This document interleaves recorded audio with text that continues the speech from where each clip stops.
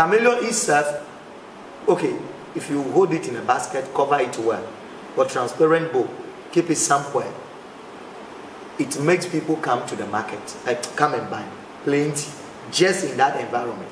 That live one. Live one. You keep it in a bowl. Yeah. Yes, people will come and buy.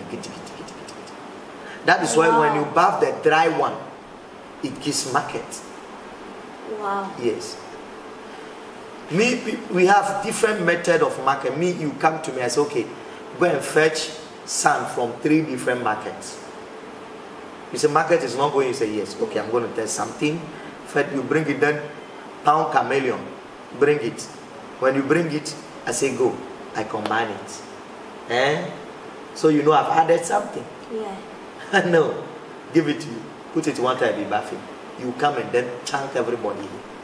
Simple as that. Wow. The chameleon will pull. That's why you have to bring sand. If you not get market, if it is mosque or church entrance, fetch the sand and bring it. So mystical. Yes.